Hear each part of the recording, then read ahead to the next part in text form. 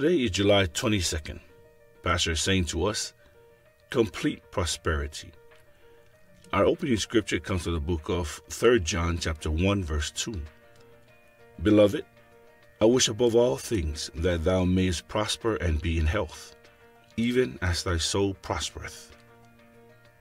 Today's study begins with the amazing verse that clearly reflects the mind of God for you. Remember, the Bible says that all scripture is given by the inspiration of God. 2 Timothy chapter 3 verse 16.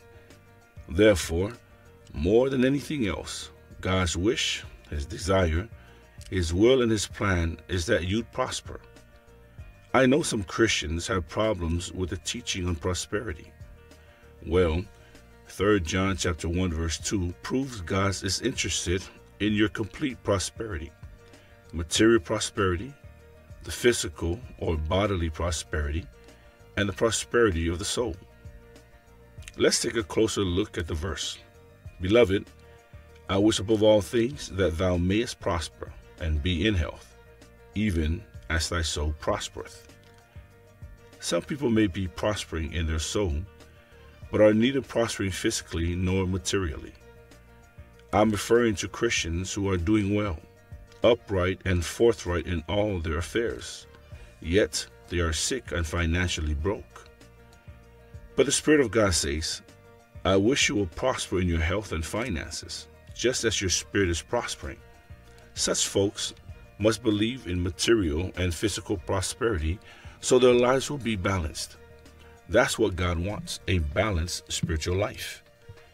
The last part of the verse refers to the prosperity of your soul, which is spiritual and has the priority. God wants you to prosper materially or financially. Then He also wants you to be in health. Healing is good, but when you are in health, you don't need healing because you don't get sick. Hallelujah. What's the secret to this life of out and out prosperity? How can you prosper in your spirit, soul, and body? The Bible says, let the word of Christ dwell in you richly. Colossians chapter 3 verse 16. If the word of God is in you richly, you'll prosper spiritually, and therefore physically and materially too, because the lesser is included in the greater. Give yourself wholly to the word. Study and meditate on the word. Keep it inside you until it pours out of your mouth always and in any situation.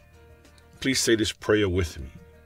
Dear Father, you've given me all-round prosperity. I'm prospering spiritually, financially, and I'm healthy, vibrant, and strong. I'm standing firm like a flourishing tree planted by your design, deeply rooted by the brooks of bliss, bearing fruits of righteousness, ever blessed, ever luscious, in Jesus' name. Amen.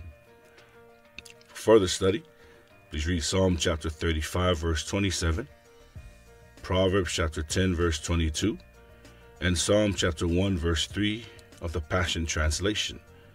For the one-year Bible reading plan, please read Acts chapter 27 verses 27 to 44 and Psalms chapters 23 to 25.